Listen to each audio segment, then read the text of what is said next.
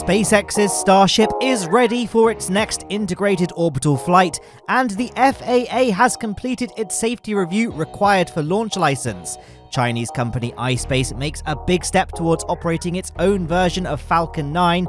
3 taikonauts return to Earth after more than 150 days in space. Starlink continues expansion of Shells 6 and 7. The ISS wraps up another spacewalk. Artemis II's SLS begins stacking at Kennedy. A new binary asteroid system is discovered, and much, much more. Welcome back to Space This Week. Let's kick things off.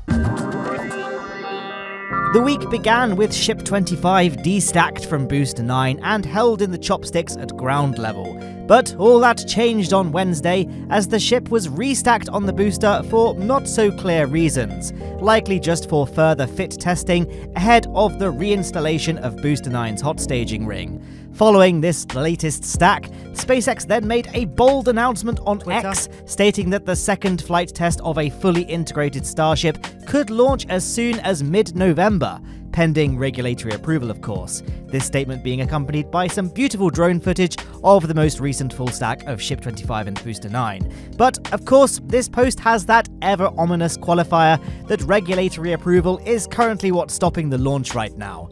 But the good news is that we have something of an update regarding this. The FAA announced that they've now completed the safety review portion of the SpaceX Starship Super Heavy launch license evaluation on Tuesday. So, all in all, great news. However, there is another component that hasn't met the approval point yet, and that's the US Fish and Wildlife Service, who are continuing with their environmental review and assessment, and we won't be seeing any more launches from Boca Chica until this review is done.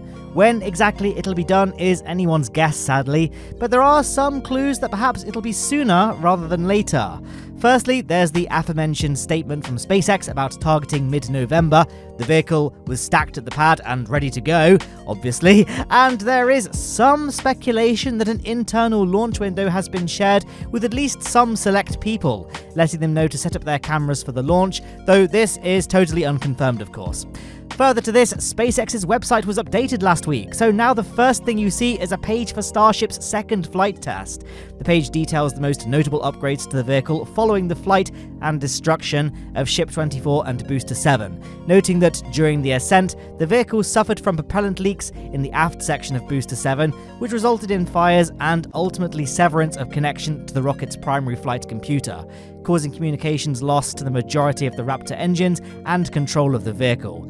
SpaceX went on to state that they've now implemented leak mitigations and improved testing on engine and booster hardware, as well as significant expansion of Super Heavy's fire suppression system to mitigate against potential future engine bay fires. Also covered in the webpage is the fact that the flight termination system fired on command, but the vehicle took nearly a minute to actually break apart, and so SpaceX has now enhanced and requalified the flight termination system so that it behaves a bit more reliably. Speaking of the flight termination system, its installation is the best metric of when to expect a launch. Well, short of an official announcement from SpaceX, of course. There are a lot of workers working around the full stack, not to mention the fact it's mere meters from a public highway, so the flight termination system isn't installed and armed until the last moment, for obvious reasons. So if we see it get installed and armed, it means things are getting serious. Thursday saw another destacking of Ship 25 from Booster 9, leaving the ships as they were at the start of the week. Love this shot here from Sean Doherty of NASA Spaceflight with those big waves rolling in. At the end of the week, a new mesh netting was raised underneath the orbital launch mount. This is likely here to catch anything that falls off the platform during works to the aft section of the booster and the launch mount itself, in order to protect anyone working below the net and of course protect the water deluge plate itself. So yes, very exciting stuff with the launch date of Flight 2 looking very close on the horizon, hopefully. How far do you think it'll get? Will it get further than the 39 kilometers reached by Booster 7 and Ship 24? And if it does, will we see successful stage separation? Let me know your predictions in the comments below. Me personally, I'm very hopeful that the vehicle will reach stage separation, though I wouldn't be at all surprised if we see one or more Raptor outages on Booster 9. My big hope is that we'll see the hot staging take place, and of course see the ship successfully clear the booster. I'd say that if we did get as far as ship re-entry, the ship is definitely not going to survive the heat. Let me know what your thoughts are down below, and I gotta shamelessly ask you to give it a little thumbs up on the video if you are enjoying it so far. Helps support what I do here and all that. Anyway, while we wait for Starship to take over the Starlink launches, we still have Falcon 9 supporting SpaceX's satellite internet constellation. We saw another 2 launches over the past week. The first took place on Monday, with the Falcon 9 lifting off from Cape Canaveral Launch Complex 40, carrying 23 Starlink V2 minis to Starlink Shell 6. The first stage made a successful landing on the drone ship Just Read the Instructions in the Atlantic Ocean, wrapping up its 8th overall mission. The other Starlink launch last week was on Saturday, with the Falcon launching from the very same launch pad as the last one, Launch Complex 40 at Cape Canaveral, again carrying 23 Starlink V2 minis to Shell 7 this time. This particular first stage booster has had a few more flights than the other Falcon 9 booster to fly last week. With a successful touchdown on the shortfall of Gravitas drone ship shortly after stage separation, this booster has now flown a whopping 18 times. We are so close to seeing a booster with 20 flights under its belt, I can't wait to see it. In Artemis news now, check out this time-lapse shared by NASA. It shows teams at the Kennedy Space Center working to process the solid rocket booster segments inside the rotation, processing, and surge facility.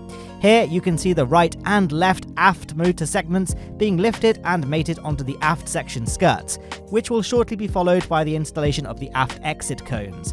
Once processing here is completed, the booster segments will be transferred to the vehicle assembly building for final assembly atop the SLS mobile launcher platform. It's getting real.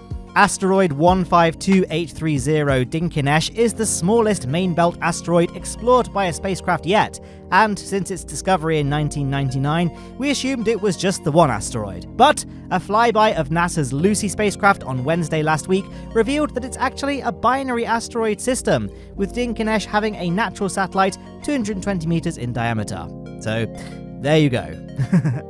I have a lot of space station updates to cover this week, for both China's and the International Space Station. Starting with the ISS, NASA astronauts Jasmine Mogbilly and Laurel O'Hara completed US EVA 89 on Wednesday, which was an all-female spacewalk and the station's 269th spacewalk to support its assembly and maintenance in total. The duo's outing involved removing and replacing a trundle bearing assembly, which allows the station's solar arrays to rotate to maintain alignment with the sun. Following a mission duration of 153 days, 22 hours and 41 minutes, the crew of the Chinese Shenzhou 16 returned to Earth, completing the 11th crewed and 16th flight overall of China's Shenzhou program. The crew undocked from the Tianhe core module of the China space station on Monday last week, before re-entering the atmosphere and making a parachute-assisted landing at the Dongfeng landing site in the Inner Mongolia Autonomous Region. All 3 crew members made a safe exit from the capsule during egress operations.